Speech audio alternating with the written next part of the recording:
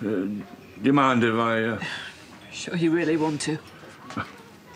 Well, to be honest, I was expecting an ear bashing about Sam kicking you out. Oh, everyone will think I deserved it.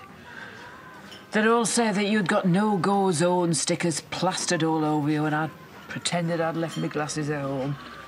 Oh, well, what's done is done, eh? Found you. Hello? You left your pants at ours. Eh? When you left, in a hurry, they were in with the clean washing. Oh. Right, well, ta then. Although you might want to be a bit less willy-nilly about flinging your lights in with your darks. Leaves everything a little bit, grubby. Noted. Oh, Paddy. So the builder got back to me. And? He says that you need to move out while they do the work. Today, preferably, for about, 4 weeks. Oh, sorry, I thought you said 4 weeks. Paddy, I did. This is rubbish. This is rubbish. How am I going to tell Chaz? The flipping baby's head will be popping out before the builders are done. They never finish on time. OK, well, maybe... Kane will have to help, won't you? Hey, what? Making sure your darling sister's got a roof over her head when she gets back from Scotland. You know, while she's with child and vulnerable. Come again? The pub has got dry rot, yeah? So Paddy and Chaz need to move out while they fix it. What, 2 hours? Oh, wow, that is so lovely of you to offer up your house, isn't it, Pads? And they say kindness is dead. Kane, you know we're not just fishing for an offer.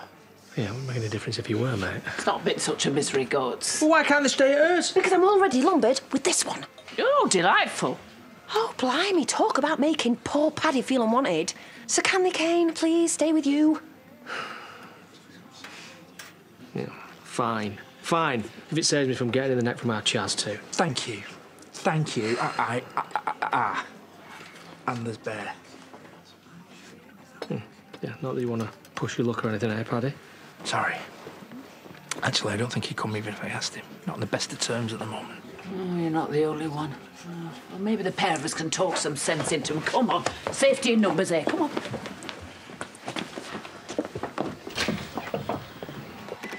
Right, the undertakers are good for that day. Guess we best double-check Harriet's still available and get this booked. Yeah, fine, whatever. Oh, Amy, what are you up to today? Fancy going for lunch? I could do with a bit of a distraction from all this funeral talk. It's family stuff, isn't it? You don't want me getting in the way. Oh, you won't be, because we're pretty much done here, right? Yeah, just about. Great. So I'll just finish paying for this and then we can head off, yeah? Right? How are you doing? Yeah, all right. Sometimes, when I forget for a few seconds, mainly, but... Well, I think you're doing amazing. Both of you. All right, Ems? Yeah. Right, I'll see you later.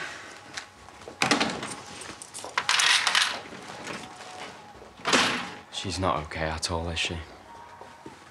I doubt it. We should do something, the three of us. Let her know we're thinking about her. Yeah. Yeah, that sounds good, mate.